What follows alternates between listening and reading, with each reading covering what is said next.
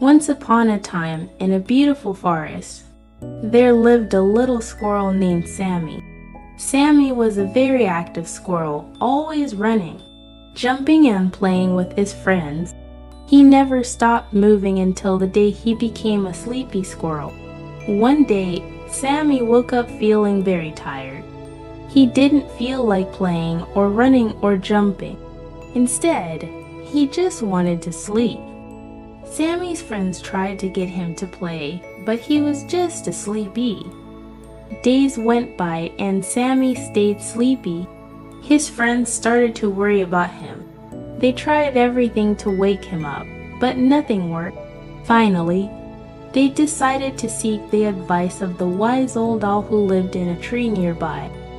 The wise old owl listened to the squirrel's concerns and said, "Sammy needs to rest. He has been playing and moving so much that he's exhausted. The best thing for him is to sleep and recover." The squirrels were surprised to hear this. They thought that Sammy was just being lazy. But the wise old owl explained that sometimes we all need to rest and take care of our bodies. So Sammy slept, and soon he felt better. He woke up feeling full of energy, and he was ready to play with his friends again. He learned that rest is important and that sometimes we all need to slow down and take care of ourselves.